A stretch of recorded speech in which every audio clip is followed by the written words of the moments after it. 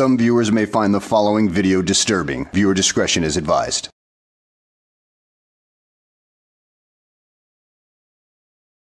Well, hello everybody, and welcome back to the channel. Today's video takes us to Russellville, Kentucky with Jeremiah Payne, aka Auditors of America, Last Days of Freedom. Now, apparently he and his family have been living at his mother's house for the past few weeks ever since their arrest. But they forgot to tell the landlord.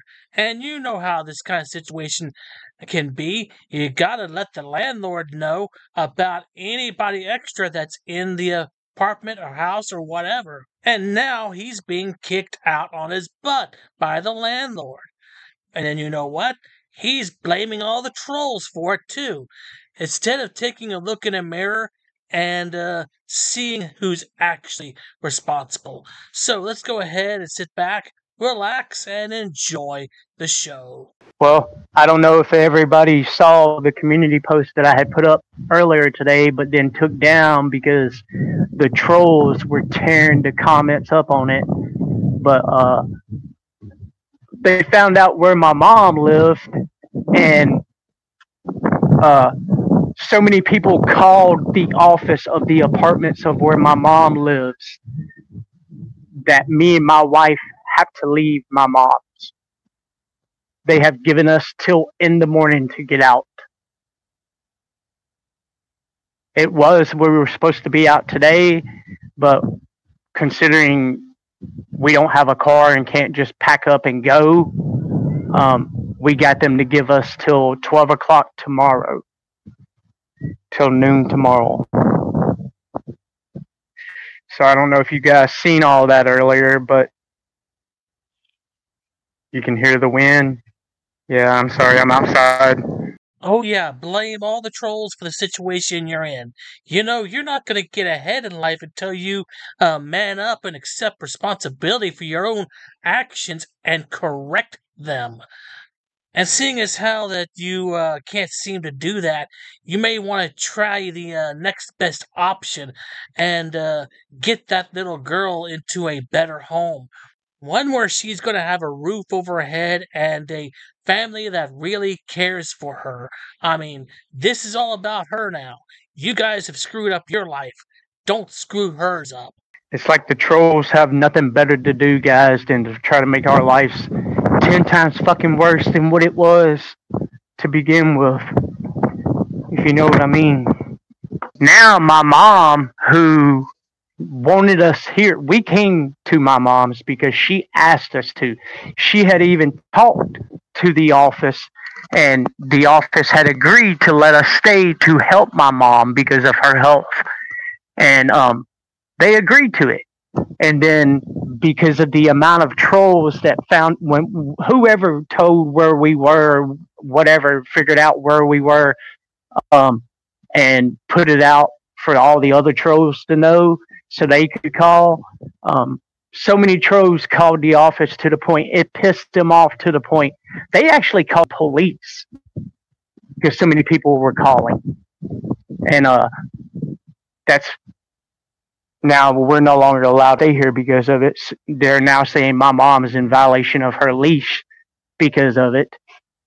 When we went down there and talked to the manager, she told us that people were calling saying that we were meth heads, that we were criminals, and blah, everything that, you know, the trolls like to say about people who film cops.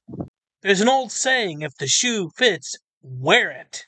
Now my question to you is, you've been unemployed all this long. How is it that you haven't been able to find a job anywhere, even at a fast food restaurant, when they're hiring constantly? Are you able to pass the UAs when they ask you to take the urinary analysis? Are you able to make sure that you don't have those things in your system when you apply for a job? Yeah, it's kind of interesting that you've been unemployed for this long and haven't been able to find a job. I mean, come on now. I think I'm the most hated auditor there is out there. Seriously.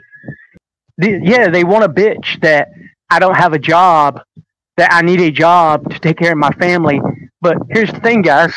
I was supposed to start a job tomorrow in Russellville. Well, we're going to end up going back to Tennessee because there's only 2 hotels in Russellville and there's no vacancy at either one of them. So our only choice is to go back to Tennessee, only we're going deep into Nashville on the other side of Nashville, and nobody will ever know our exact location other than Nashville. And we'll make damn sure of that. And now that me and Chili are friends, it's gotten even worse because they want to come at me saying, "Oh, I licked Chili's ass and blah blah blah." Man, Chili was a good friend that helped me out of jail. You know, I can say a lot more for Chili than I can a lot of other auditors who did nothing. A lot of other auditors who made a lot of money off my videos who did nothing to help me, and Chili was there for me. That was really nice of Chili to do that fundraiser for you. I mean, I just want to know how much money he grifted off of you after he got enough to get your bail. Perhaps we'll never know that. And then not only did Chili get me out of jail, he also then did a fundraiser on his channel so we could get the money to save our stuff that was in our hotel room. So Chili is the man in my book. Come on, guys. 61 people in this room.